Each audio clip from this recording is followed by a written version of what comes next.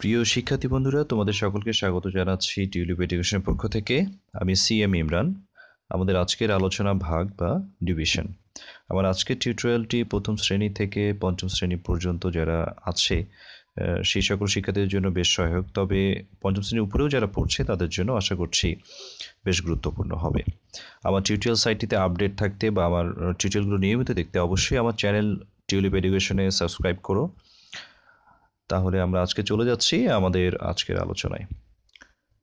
আচ্ছা, ভাগ যখন আমরা করি তখন আসলে কি করি বা কিভাবে আসলে একটা ভাগ সম্পন্ন করতে হয়, তার জন্য আমি একটু উদাহরণ স্বরূপ কিছু সংখ্যাকে নিচ্ছি। যেমন ধরো, কাউকে যদি ভাগ করতে দেওয়া হয় যে 3 দিয়ে 17কে ভাগ করো, ঠিক আছে, 3 দিয়ে 17কে ভাগ করতে দেওয়া হলো, সে ভাগ করছে। এক্ষেত্রে সে কি করবে? 3-এর ঘরে নামতা পড়বে। 3 একে 3, 3 দুয়ে 6, 3 3-এ 9, 3 4-এ 12, 3 5-এ 15, 3 6 18। 18 হলে বেশি হয়ে যাচ্ছে, কাছাকাছি সংখ্যা নিতে হয়, তাই না? তাহলে সেক্ষেত্রে সে কি করবে? 3 5-এ 15 সেটি লিখবে। যেহেতু কাছাকাছি সংখ্যা নিতে হবে, বড় সংখ্যা 17-এর বেশি সংখ্যা নেওয়া যাবে না। এরপর কি করতে হয়? যে 17 হয়েছে নিচে 15, তারপর 7 থেকে 5 বিয়োগ করে সে লিখবে 2। ওকে, এটি একটি ভাগ। আরেকটি ভাগ আছে, সেটি কি? সেটি হচ্ছে যে আমি যদি 3 দিয়ে 17কে না ভাগ করে 3 দিয়ে যদি আমি 12কে ভাগ করি, সেক্ষেত্রে কি হবে? যেহেতু এটি 2 অঙ্ক বিশিষ্ট সংখ্যা এবং এটি 1 অঙ্ক এবং 3-এর থেকে 1 ছোট, তাই পুরো সংখ্যাটাকে ভাগ করতে হবে। সে যখন 3-এর ঘরে নামতা পড়বে, সে দেখবে 3 4-এ 12 মিলে যায়, যার কারণে আমরা এই ধরনের ভাগগুলোকে বলি নিঃশেষে বিভাজ্য। আর এই ভাগটিকে আমরা বলি যে নিঃশেষে বিভাজ্য নয়।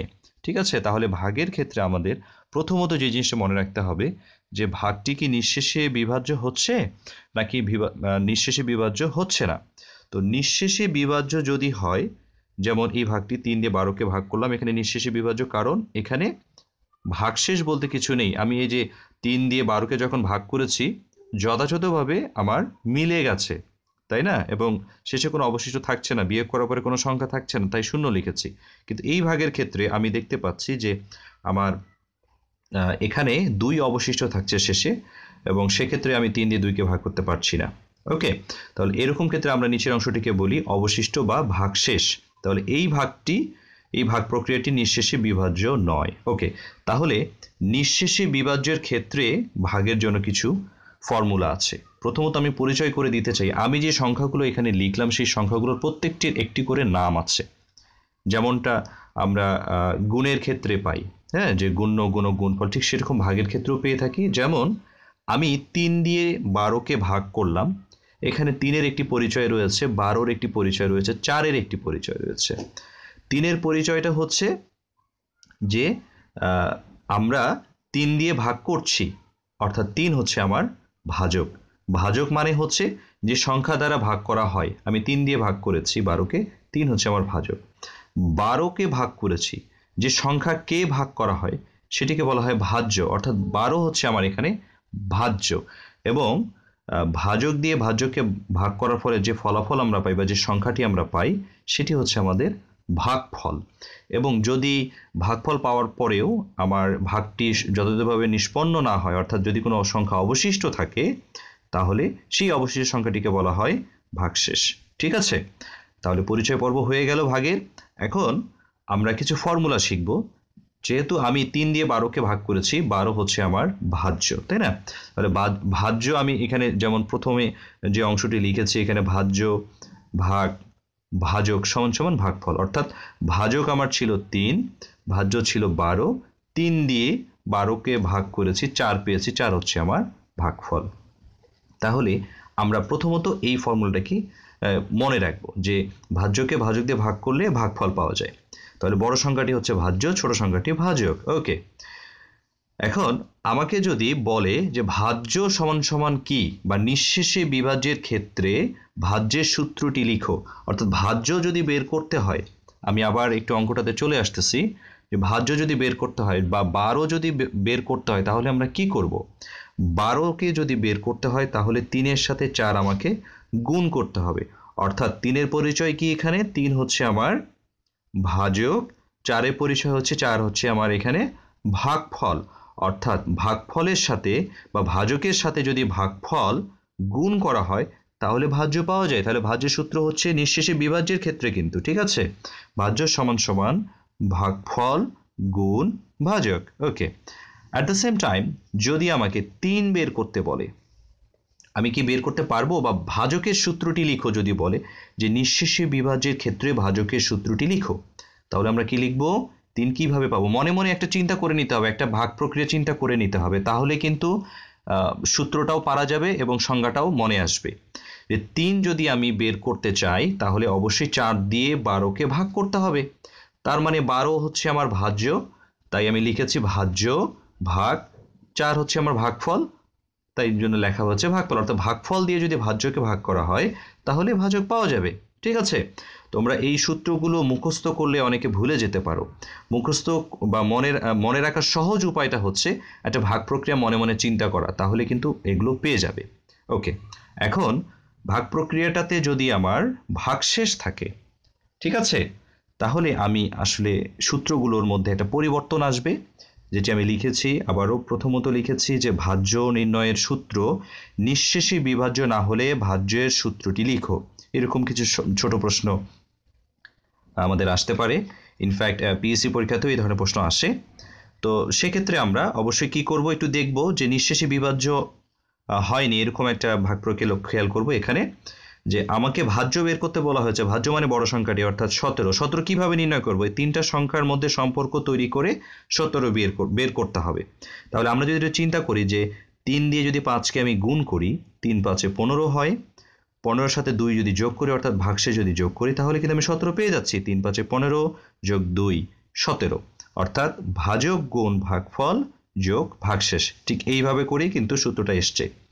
ওকে, তারপর যদি ভাজক বের করতে হয়, ভাজক মানে অবশ্যই আমাকে এখন 3 বের করতে হবে। 3 কিভাবে বের করব? এটাও একটা খুব গুরুত্বপূর্ণ ইস্যু। এখন আমি 3 বের করব। নিঃশেষে বিভাজ্য না হলে ভাজক নির্ণয় সূত্রটি লিখো। তাহলে এক্ষেত্রে আমার ভাজক হচ্ছে 3। তাহলে 3 পাওয়া যাবে। ভাজ্য থেকে ভাগশেষ আগে বিয়োগ করে নিতে হবে, অর্থাৎ 17 থেকে যদি 2 বিয়োগ করে নিই, 17 থেকে 2 বিয়োগ করে নিলে হবে 15। আমি লিখে দিচ্ছি 17 থেকে 2 বিয়োগ করে নিব, প্রাপ্ত সংখ্যাটাকে আমার ভাগফল দিয়ে ভাগ করতে হবে। অর্থাৎ 17 থেকে 2 যদি আমি বিয়োগ করে নিই তাহলে আমি পাবো 15। 15কে 5 দিয়ে ভাগ করব, পেয়ে যাব 3। আশা করি তোমরা বুঝতে পেরেছো। ওকে, তারপরে ভাগফল কিভাবে নির্ণয় করব? আরও একটা মজার একটা সূত্র। ভাগফল নির্ণয়ের সূত্রটি লিখো। নিঃশেষে বিভাজ্য না হলে ভাগফল নির্ণয়ের সূত্রটি লিখো। সেক্ষেত্রে আমাদের করণীয় বিষয় হচ্ছে আমরা একটু চিন্তা করে দেখি যে ভাগফল মানে কি, 5 কোথা থেকে আসলো বা কিভাবে 5 আসবে। এই 3টা সংখ্যাকে ব্যবহার করার মাধ্যমে আমি 5 নির্ণয় করব। সেক্ষেত্রেও আমার একই রকম সূত্র, শুধুমাত্র ভাজকের জায়গায় ভাগফল, ভাগফলের জায়গায় ভাজক হবে। যেমন আবারও আমাকে কি করে নিতে হবে, ঠিক এখানে আমি 17 বিয়োগ 2 করেছিলাম, ঠিক 17 বিয়োগ 2 ঠিক থাকবে।